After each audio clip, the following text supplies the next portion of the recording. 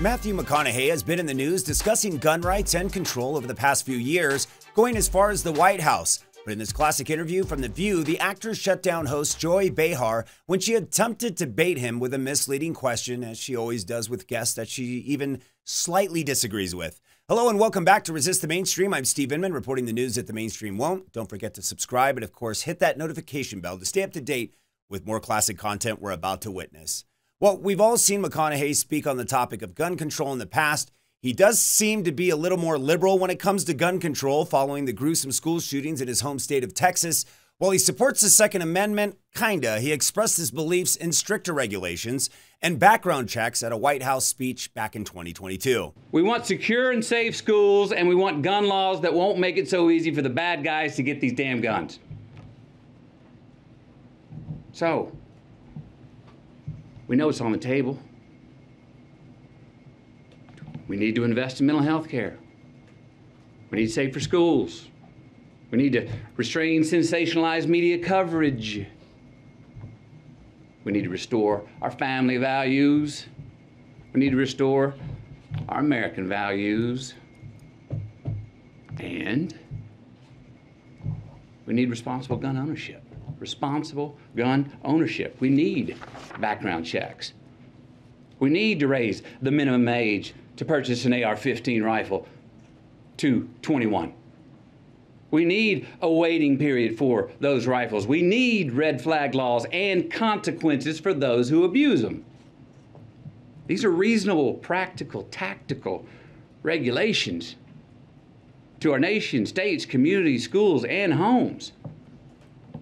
Responsible gun owners are fed up with the Second Amendment being abused and hijacked by some deranged individuals. Because of his remarks, The View host Joy Behar mistakenly thought it would be appropriate to ask a baiting question that trapped the actor into an anti-gun context.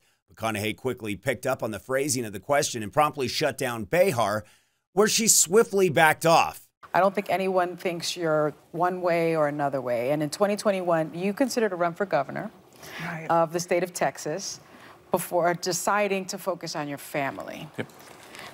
Do you think political office is in your future? Can you see that? If it's where I would deem myself to be most useful? Yeah.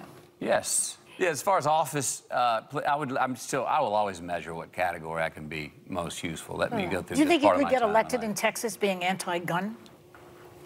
Do I think I could get elected in Texas being anti-gun? One thing about if me in politics is to give you a direct statement right there is be playing a game that I'm not interested in playing. Okay, To give you a direct do it. statement Don't right do there. it. After what happened at Robb Elementary and many other schools, the first bill was passed in 30 years to help make schools safer. Bipartisan Safer Communities Act. Billions of dollars to safe in schools.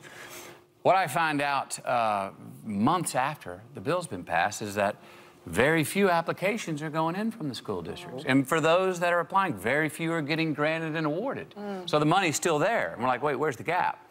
Well, we found out that these superintendents that have to fill out these grants to the government. A lot of them are driving the school bus and they're the PE teacher, and this grant process is 50 pages and it's intimidating. Wow. And I don't know about y'all, but I have trouble making it through filling a custom card out without having to scratch stuff out. It is intimidating, so they don't have the expertise at the time.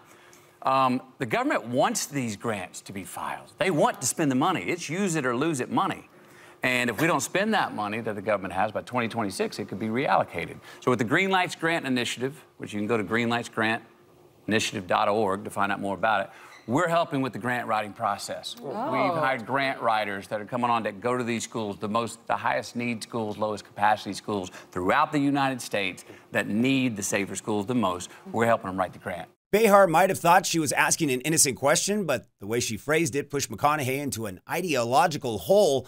While he supports stricter regulations, he is by no means anti-gun, as Behar falsely labeled him. This is why McConaughey was visibly annoyed by the question, and that he, like anybody, does not want to be represented incorrectly or politicized in a poor manner. What do you think about McConaughey's views on gun control? A little liberal, if you ask me, but that's what kind of confuses me, that Joy Behar would even get such an uprise out of this. He's basically on their side. Let us know in the comments below.